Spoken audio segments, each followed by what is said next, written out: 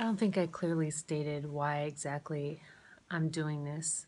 It's um it's more than just wanting to tell my story. I believe I come from a very rare perspective, being raised with black culture and my family being black. I'm the only one that's white besides my mom, of course.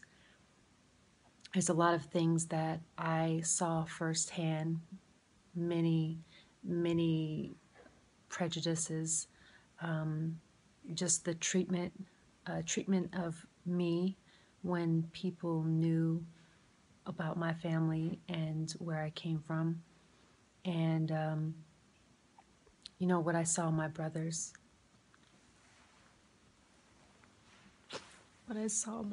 go through, and even my own sons who are biracial, my own identity crisis, wanting to fit in, and then understanding the flip of that.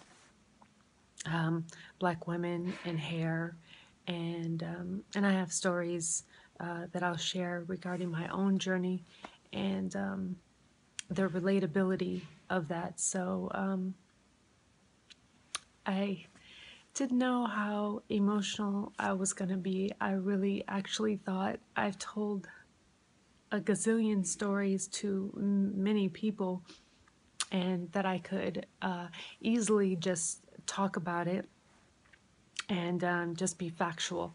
But I'm finding that's not the case at all. So I'm going to do my best to get through and really be able to tell the story. But I really want it to be authentic, and I find myself trying to water it down because I am a little bit concerned. I'm afraid. I'm afraid is what it is, because it's a lot.